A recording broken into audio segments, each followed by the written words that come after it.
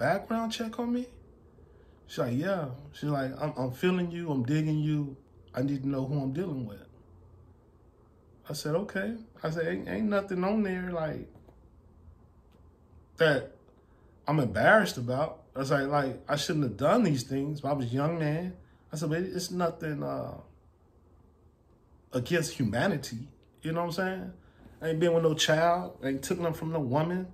I ain't been with no animal. Ain't been with no man. Not like, these are hustling charges. And I was just shocked, man. I was like, man, you did that? She's like, yeah, I need to know who I'm dealing with. I said, why didn't you just ask me? I would have told you about my past. I would have told you. Now, at the time, I was like 32. So I hadn't gotten into any trouble in about, man, probably 9 or 10 years at that point. And so this stuff isn't on my mind, and it's not like I'm a felon, you know, so this stuff isn't like just on my mind, and I'm not even digging her like that to even have that discussion. But if she would have asked, I openly told her.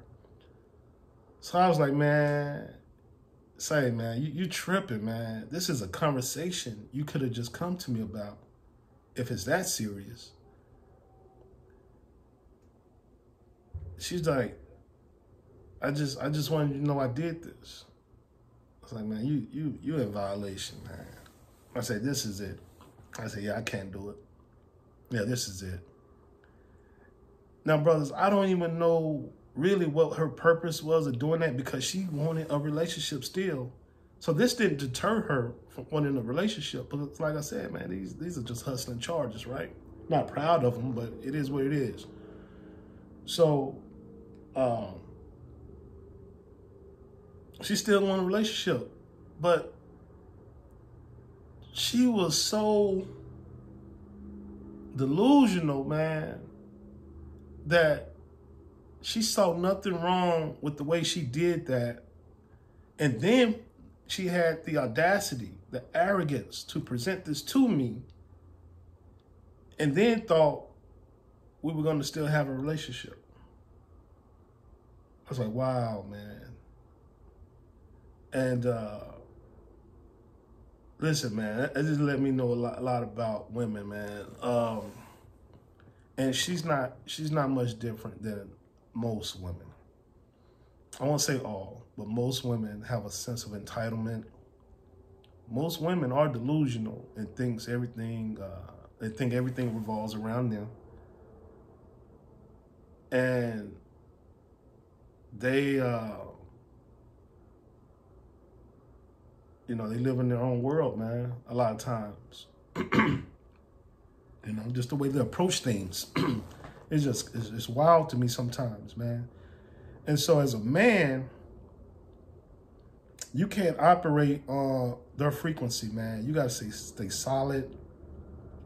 You got to stay orderly, focused, but never vibrate or operate your life on the frequency of a woman, on the frequency of femininity. Never. So I cut it off. I told her right there, I said, hey, man, don't contact me. So I left, and she's hollering my name for me to come back. So, man, I get in my vehicle, man, I go back. Like I said, man, we stayed maybe an hour away from one another. Bro, I go back. Man, I'm in my place. I'm in my place about 10 minutes. And she's calling me. Texting, calling. I'm not responding. So she finally texts me, I'm outside of your place.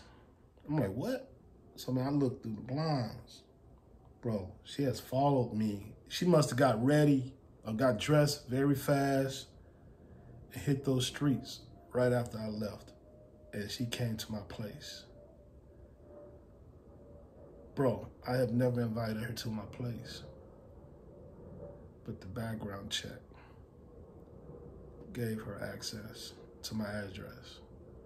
She came to my place, uninvited. So I call her. I'm inside. I called her. I said, man, what are you doing outside of my place? You need to come talk to me. I'm not leaving until you talk to me. I said, listen, it's done. We're over. Like, move on. And yeah, man, she threatened to come knock on my door. She said she wasn't leaving. So finally I said, hey, man, meet me up at the spot where we met. Because the spot where we met was in my neighborhood. Meet me at the spot where we met, and I'll be up there. She goes up there, man. She's texting, calling me. I never showed up. Never showed up. I actually left. Went somewhere else, man. And that was the last I heard from her. But that let me know something. Although she had this arrogance, although she had this pompous attitude, and she would always highlight her rides, her vehicles, her home, the friends she had, the money they had acquired. At the end of the day, she's a woman. At the end of the day, she's led by emotion. At the end of the day, she's chasing and shows up to a man's house uninvited who has less than her. At the end of the day, I'm still the motherfucking man and she's the woman. So all that stuff, man, doesn't even matter. At the end of the day, man, when you strip all this materialistic stuff, you strip all the superficial things, and we're left naked. And when I say naked, nothing covering us, no superficial things, no materialistic things covering us and hiding who we are.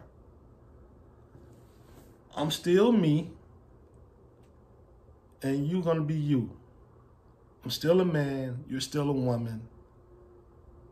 You still want my love and attention. I still want your respect. If I can't get your respect, I'm cutting it off. Period. I don't care what you have. If I can't get your respect, if you don't respect me, I'm cutting it off. Bro, I was 32, man, I don't know, 32, 33 at the time, man. I needed those resources she had, but I was not willing to sacrifice my manhood, my masculinity, my respect for it. Man, she could kick rocks. And that's no disrespect to her. She just happened to be in that place at that time. But that would have went for any woman in that position. So it's not personal. That's for any woman that was in that position. I was not willing to sell my soul. So what did I learn? Man, we make things complicated, but really it's simple. Really it's simple, man. It goes back to tradition, really, of the essence of man, the essence of woman. Love and respect. Man wants respect, woman wants love. And the sacrifices it's going to take for both parties to come together in harmony. It doesn't change. We create these other things to make things complicated, to cover up deficiencies we have. We do that. But it's simple. We make it hard. So yeah, man, let me know what you guys think. I left some things out, you know, to keep it respectful. First to myself, then to my wife, and then to that woman, because this is not to you know, pick on her, you know, humiliate her or anything like that. This is a lesson. What I learned, hopefully she learned something from it, but I definitely learned something from it. And yeah, I wish that lady, that woman well. But let me know what you guys think in the comments, man. As usual, from me to you, love, peace.